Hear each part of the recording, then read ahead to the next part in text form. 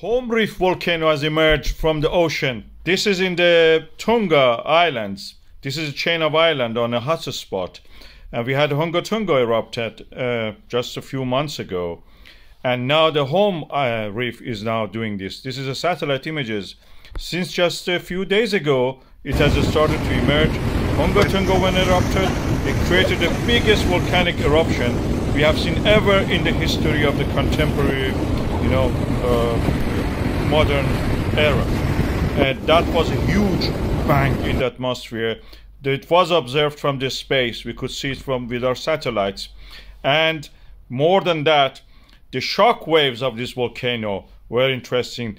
It created air pressure waves which passing through the layers of the atmosphere, dispersing ash and traveling all across the continents and oceans, going all around the earth several times, not just once, going back again to the area of the Tonga, and now again focusing on the North Africa, again going back.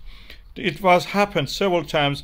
Our air pressure monitoring devices picked this actually. That is very interesting. Home Reef, if it erupts, it will create something like that. It has access to the ocean water and can explode like that in the same way.